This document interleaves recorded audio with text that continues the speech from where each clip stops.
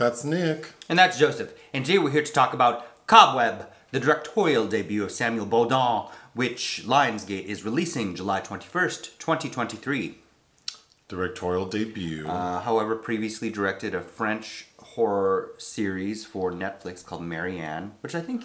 Oh, didn't we watch some of that? We might have watched some of that during the pandemic. Yeah. And of course, this title is not to be confused with Vincent Minnelli's film, The Cobweb, or Kim Ji-woon's also same-titled film that was premiered at Cannes this year. Oh. The story: horror strikes when an 8-year-old boy named Peter tries to investigate the mysterious knocking noises that are coming from inside the walls of his house and a dark secret that his sinister parents kept hidden from him. I was so disappointed in this movie. I did not care for it. I'm sorry. I'm not sorry. I didn't care for this movie either. I was surprised to learn that was on the 2018 blacklist for scripts. Thomas Devlin is the screenwriter, whose previous credit was 2022's Texas Chainsaw Massacre. Oh, where they're driving around the Tesla? Mm-hmm. It just felt like someone took elements of 7 or 8 different horror films and just threw them at the audience meh, there you go, you make a movie out of it. Yeah, it feels kind of derivative, even though there's some interesting there's technically an interesting angle here, but I'm super confused about what's meant to be supernatural and why. Well, and the most interesting part of the story is not really even focused on. So Peter lives with his sinister parents, as the premise says, and immediately we know something's up with these people, if you didn't read the premise. And it's a week before Halloween, and we find out Peter's not allowed to go trick-or-treating. And he's at the dinner table, and this is after we see he gets bullied at school. Mm-hmm. He's at the dinner table with his parents, and the dad's like, well, we have to tell you something. A few years ago, that house at the end of the corner or the end of the street, a girl lived there and she went missing. The last house on the left. So that's why you can't go outside trick-or-treating. But of course, as the audience, it's like, well, the parents kidnapped her. That's where the knocking in the walls is coming from. Maybe this girl's locked in there somewhere. No, it's worse than that. We're told that those parents are responsible for that missing girl. They killed her. And Peter has a sister he doesn't know about, an older sister. That sister witnessed the murder. So the parents lock her in the walls of this house. It's very Jane Eyre. Where she has lived all this time, and that's who's knocking on the walls. Mm-hmm. She's the voices Peter is hearing. So just to wrap it up, Peter ends up killing his parents kind of in self-defense and unlocks his sister. He poisons them. Yeah. But yeah, he's influenced to kill them. Yeah. Can poisoning be sure, yourself? No, I guess it can. It's premeditated, yeah. Sure. But he kills his parents, unlocks his sister from inside the walls, and when she pops out, she's like that lady from Barbarian, or she's like this creature with Rapunzel-length hair. And looking like the special effects from Smile. Yeah, if you mix Smile and Beetlejuice, I was not into how that thing looked. And Malignant. Or Malignant, and you already mentioned, there seems to be a supernatural component to her. We can get to it. But something I didn't mention is Peter has a substitute teacher. Miss Devine, played by Cleopatra Coleman. Who has only met him, it would appear, once or twice before he gets expelled from school because his sister, who's influencing him through the walls, convinces him to injure his bully. So Peter throws his bully down a flight of stairs and gets expelled from school. But the teacher's worried about him because at one point he painted something that said, "Help me." But she goes to her principal and he tells her, don't worry about it. And there's a lot of children like Peter. And there's not enough to proceed. And she goes to the parents' house once, twice, a third time, because she was able to slip Peter her phone number and he calls her to say, "Help me." So she shows up at the end. Which is such an awkward scene because he calls her and she's just eating a sandwich in the classroom. Yeah, really awkwardly eating a sandwich in the middle of the classroom. But she gets a call from Peter, so she decides to go down there. But while she's heading down there, the bully and a couple of his friends break into Peter's house and like start to destroy it. But of course, the sister, who has now been released, kills all of them. Miss Devine shows up and she helps Peter lock his sister back in the wall. The end. Peter is played by Woody Norman of the film Come On, Come On, starring Joaquin Phoenix, which we also reviewed but you didn't see. The parents are played, Carol and Mark are played by Lizzy Caplan, who's fresh off the Fatal Attraction television reboot, and Antony Starr, who you recognize from The Boys, most likely. The only performance I liked was the kid. Woody Norman was fine. Yeah, but the parents just seem so off the wall, but not in like a fun, over the top way. They needed to be like, is it Wendy Roby and Everett McGill and People Under the Stairs? They needed to be like that. Something like that, but they just seem weird, especially, I mean, the dad just seems so cold, and then the mom seems crazy, but not in a fun way. Cleopatra Coleman, who is also in Infinity Pool and a film I really liked called A Lot of Nothing from last year. The first time she pops up at the parents' house, which feels very John Carpenter's Halloween, Haddonfield, Illinois neighborhood,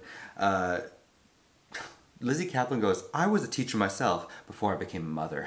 The dialogue's weird. I don't know why that lady, the substitute teacher, I might have made one attempt to alert, because there has to be a protocol for educators who work with children. Like, they're mandated reporters. I'm sure they know, you go to the school resource officer or the principal. One time. You can do anonymous reporting to social services. Something. Well. I'm not showing up at the house after they already told me get the F out of here. Mm-hmm. She shows up one more time, and then one time after that.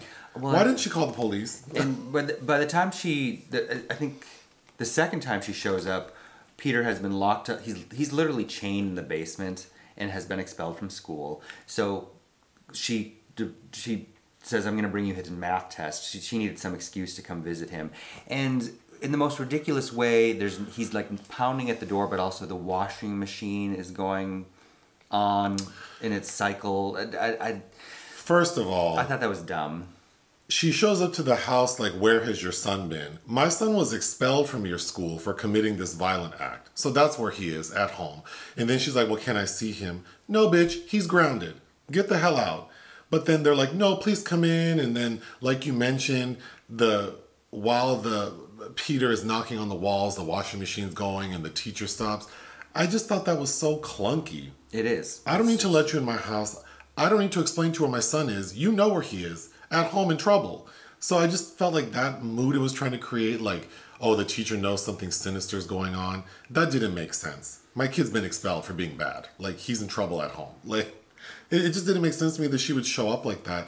Then she writes her phone number in big red letters on the front of this math test that she's claiming is the reason she had to go to the house. And the mom takes it, I guess doesn't even look at it, because she just gives it to Peter. Like, didn't notice that this phone number was on there. And that's how Peter calls Ms. Devine in the end. I think at the bare minimum, I mean, I don't even know what the better story would have been, because this thing is all over the place. I think clearly the most interesting part of the story is the parents. Who are these parents? They kidnapped a girl, killed her, and then thought it was a good idea to torture their own daughter, who witnessed it, by locking her in the walls. With like some Joseph Fritzl shit? Yes, like, that would have been more interesting. I agree. They also have they literally have a pumpkin patch in the backyard with some of the biggest, healthiest looking pumpkins that you might see. There's a pumpkin blight going on. The dead girl that's disappeared is buried under them. There's a moment... Very poorly buried. Like... because Peter's out there with his hands kind of shoveling dirt and finds that girl's skull.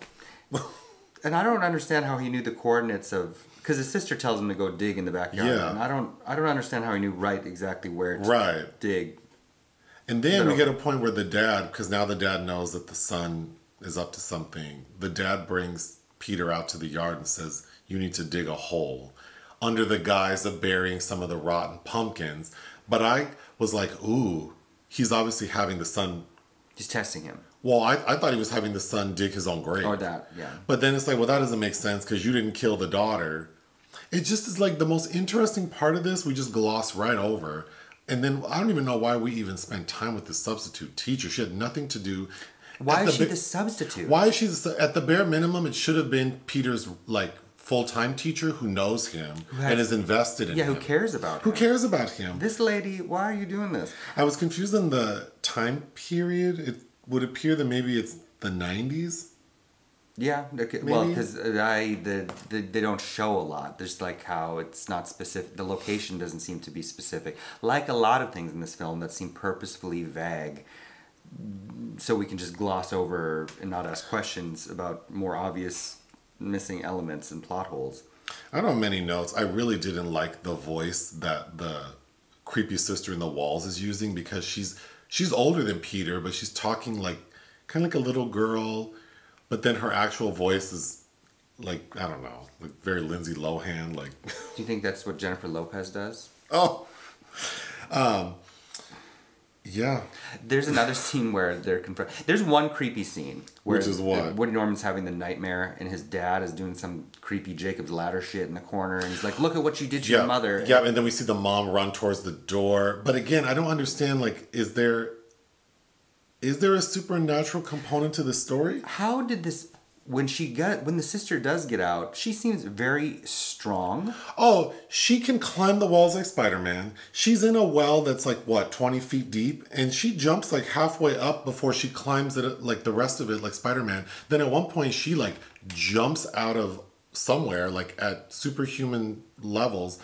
Then those bullies who come to tear up the house, one of them, I don't know what she does to him, but the body explodes. Like she stepped on a wood tick that was full of blood. Yes. So what is she eating? You know, I can suspend disbelief if the other things are distracting enough, but because it was so poorly put together and the story's ridiculous, I just kept focusing on like, this girl's been in this wall for at least as long as Peter's been alive. What is she eating? Why can't they smell her shitting and peeing in the walls? I don't... But then we showed that the walls are flimsy and full of holes. And that's right. And Miss Devine knocks a really large hole into the wall in a very short amount of time with a blunt instrument. Yeah, so if Miss Devine is able to tear down a wall without much effort, how is this super strong creature beast sister in a wall not able to get out? And we see that there is a hole that is big enough for her to look through and put her arm through, it would seem. She couldn't... They make that hole look like it's like 2 feet of concrete, which would not make sense in the interior of a house. But then again, we see the substitute tearing down a wall very easily. That girl spent all those years in that wall. Oh, we didn't even mention. The reason Peter is hearing the voices and the knocking now is because his sister says, well, I had to wait until you were big enough to move this grandfather clock that's blocking the door for her to get out of. That was the dumbest thing. For real? Again, it's like with just the teeniest little bit of inspection, all of this seems to fall away like a cobweb under a... So for a decade, she just sat in the walls doing push-ups, waiting for the day when her brother can move this big-ass clock. And these nefarious parents seem real dumb. They seem dumb because it's like... You killed a girl, buried her body, and then you choose to torture your own daughter who witnessed it by locking her in the walls. Why not just kill her? And then they don't seem very careful. You allow a stranger in your house. You let your kid go to school knowing they're hearing stuff. He's going to tell, which he does. He paints a picture saying, help me on it. I killed a girl and I liked it. There's a moment where Lizzy Caplan sits down with the kid and she's like, okay, you can't have any more nightmares. No more nightmares. Yeah. That's all I have. Again, it feels like it's cobbled together from a lot of other sources. And I don't know that this filmed in Bulgaria in 2020. So I don't know. You know, this comes out after Barbarian, which is unfortunate because I thought that was a really well-constructed, albeit similar film, or with similar themes. But it reminded me of that terrible Jessica Chastain film, Mama, directed by Andy Muschietti, which I couldn't stand. There was a Swedish film that we saw at Sundance called Knocking. That was more interesting. But even that film felt very familiar. But I don't know. Like, I also didn't like how this film looked because it's just straight out the gate. Everything is drab. Like, yes. It just feels like it's handing us everything. Like, here are all the ingredients to what could be an interesting story, and then they just leave it there. The director of photography was Philip Lozano, but I think that it had some nice shots with some shadows. Like there's one scene where Woody Norman is on the stairs and you can see the large shadows of his parents reflected on him, and they're arguing about him. That's true. And then the first time we see the sister, it looks like there's some creature, like almost like a hyena in the shadows. That did look... Again, but it's almost only with the shadows that anything kind of looks interesting, because I think being inside this kind of dilapidated house gets a little tiring, and not in the most beneficial way. The stakes don't seem that high. This little boy could just... I mean, I don't know. This substitute teacher drove me crazy. It's a chop for me. What would you give this movie? 1.5. I would give it 1 out of 5. Anything else? No. Hit the thanks button. Listen to our podcast. Bye.